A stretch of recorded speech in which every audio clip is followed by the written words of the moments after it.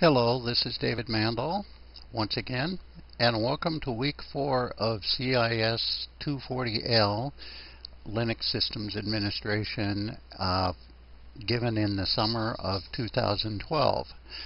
For this week, what we want to talk about is mostly we're going to be doing Chapter 7 in the textbook on Bash Shell and Bash Shell scripting.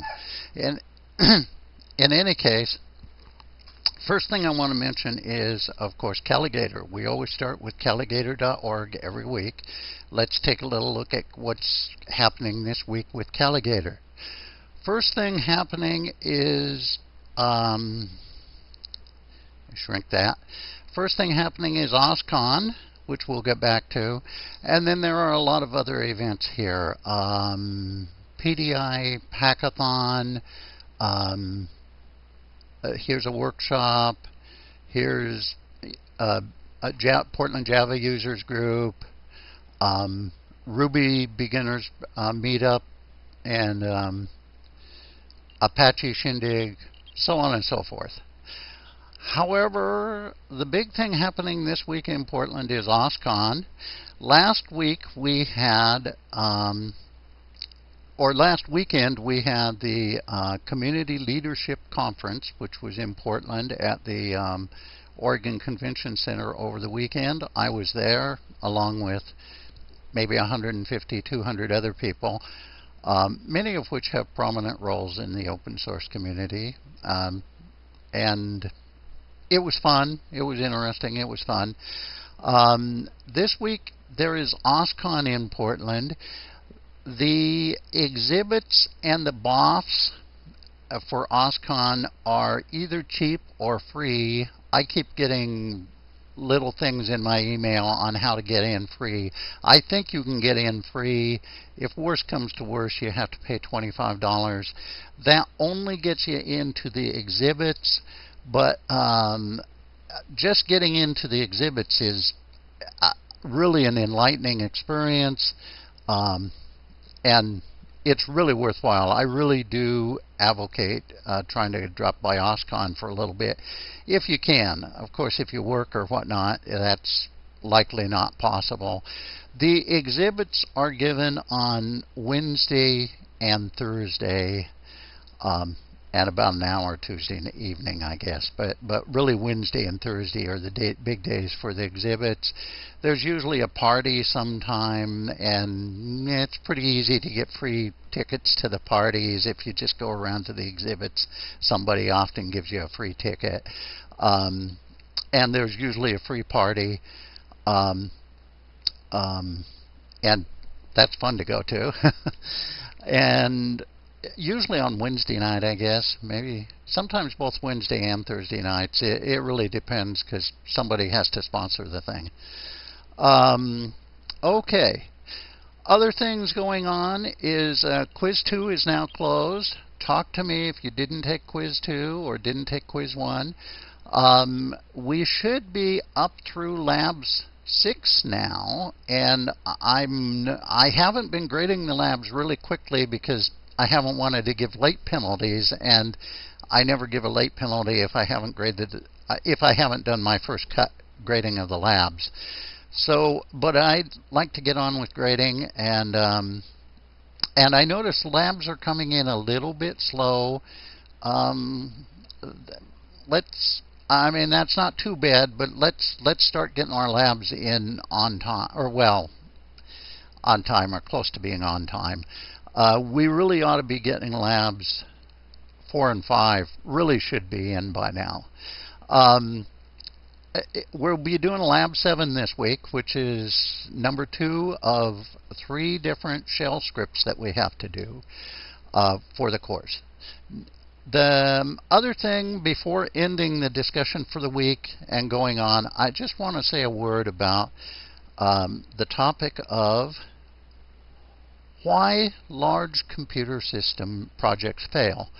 It seems to me like we're always reading in the news about this multi-billion dollar, or multi-million dollar usually, multi-million dollar computer project that failed.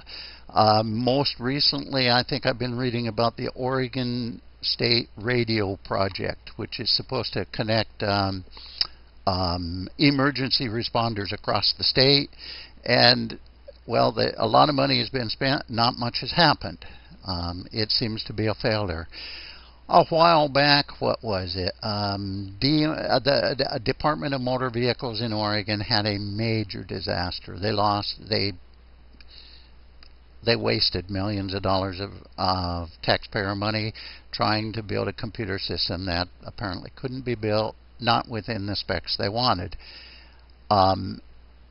And all they were doing really is trying to build what Arizona and several other states had tried to build and failed at in the past. So Oregon didn't learn from other states' mistakes. Recently I read that the National Archives had a huge computerization system that is not working. Of course, most of us are familiar with MetroPhi in the Portland area, where there was going to be this free wireless network across Portland that was going to do everything for us for free. And there was some wisdom in that because very little taxpayer money was spent on that. So I will defend the planners that were involved in the government. Still, it was a big disaster. They promised a lot and delivered little, if anything. Meanwhile, projects like Personal Telco at personaltelco.org, which is a totally volunteer group, which has promised much less, has surprisingly delivered more than MetroPhi ever did deliver, while promising nothing. Some irony in that. I was involved with, or I was working with BLM when they did a project called BLM Modernization. It never really worked very well. Okay, so a lot of big computer projects fail, and I've always asked myself why. And over the years, in my opinion, what happens is never do a big project. That is the lesson. Instead, do continuous little projects. When you change through evolution as opposed to revolution, the results are generally a lot more successful. So instead of setting these hard and fast standards for computer type things where everything will be just like this because we've got it down just the way everything should work, one is better loosening one's standards and allowing, we've got some old machines, we've got some newer machines, they don't talk to one another too well, so we got to baling wire stuff together and kind of make things talk to one another. And then another generation comes in and we kind of have to add those to the system.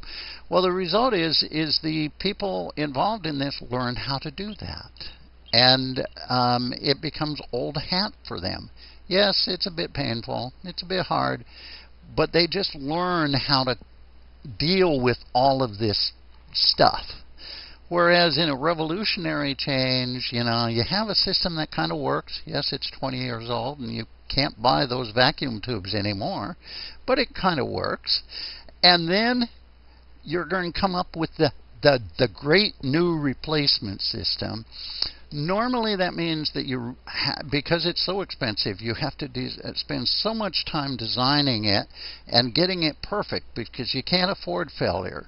So you spend so much time designing it that you spend 5 years designing it. That means you've already designed a system that's 5 years out of date because it took you that long to design it.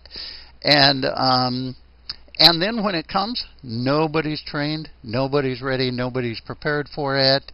The salespeople that sold the system to you probably promised more than their engineers said they could actually do. And everybody's expecting a marvelous solution, and you get junk. So all I'm saying is, when systems administrators often have to recommend changes and upgrades for systems, and the lesson I've learned over the years is evolution is better than revolution. Thank you. Bye-bye.